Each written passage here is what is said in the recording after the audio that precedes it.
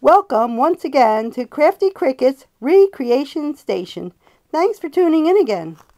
On today's episode, I'm going to show you how to turn this pile of crap, excuse my French, English, and Spanish again, into these lovely storage containers. How do you like those apples? Actually, they're not apples, they're cans. They're metal cans. And since they are metal cans, you can actually put little notes connected to them with your magnets. Like this note here says, whoopsie days. Can't do this one-handed and hold a camera. That's not very, I'm not that talented, people. But anyway, this note says recycle, reduce, and reuse. There you have it. The 3 R's in my recreation station. Recycle, reuse, and reduce. I'm sorry. Anyway, I could speak. So let's get started with this project. And today I remembered my badge, because how would you know that was really me showing you that other fantastic reuse, reduce, recycle project if I didn't have on my security name badge? Now you know it's really Crafty Cricket. Anyway, so what you take is a can, any size. This is an industrial soup can from a kitchen that I used to work in a few years ago. And I saved the cans for future references because I figured one day I can make something out of it. And sure enough, I made those handy dandy storage cans that are magnetized.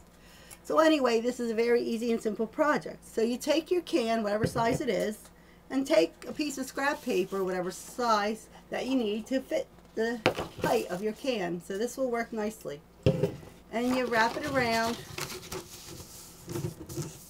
There you have it. So what you're going to do is measure the height of your can and go a little higher.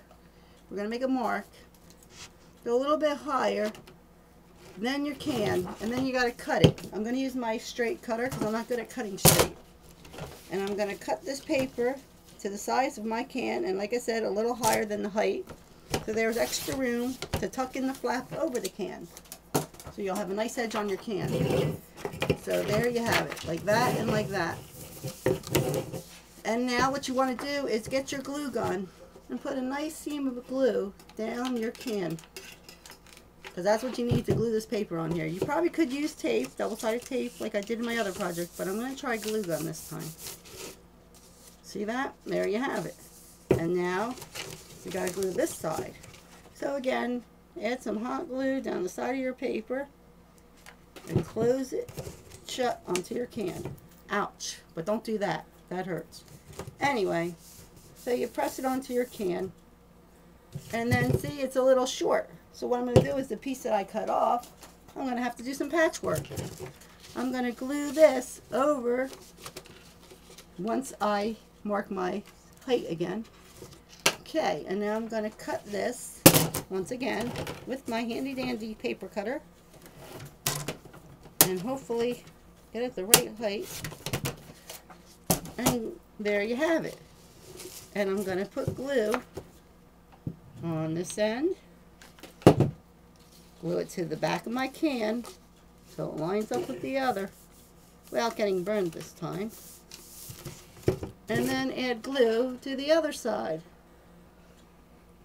Now you could use any can you want. Here's a good way of doing this. Roll it and then press. Less chances of getting burnt. Now see how there's an overlap on top here? Now all you need to do is press it in. Press it over the edge of your can. This will give you a nice edge so there's no sharp edges, even though there's no sharp edge on this can because I used a can opener that has the type that doesn't give you any rough edges to get cut on. So there you have your can. Who would have known this was once a soup can? But it wasn't from the soup kitchen though. Just to let you know. So then I'm going to take a piece of string, tie it around for decor. Just for a little decor. Nothing, no reason to have this on here if you don't want, but I'm going to put a little piece of ribbon, string, whatever.